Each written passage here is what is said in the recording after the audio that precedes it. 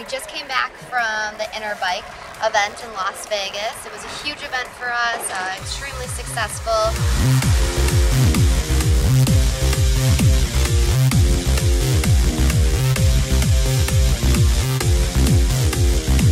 We met with one of our top sponsors, Tony Kanan. He came by our booth, drew a lot of attention to us, so that was really exciting.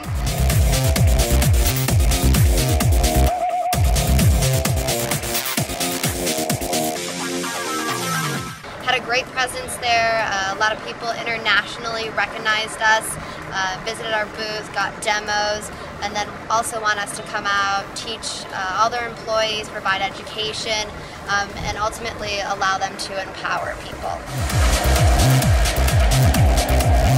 We also had a lot of first-timers stop by our booth. We ended up just sitting them down right away, letting them experience the footballer, and I would say 99% of the time everyone was shocked of what they felt and said that this could help a lot in their cycling and riding their bikes and races.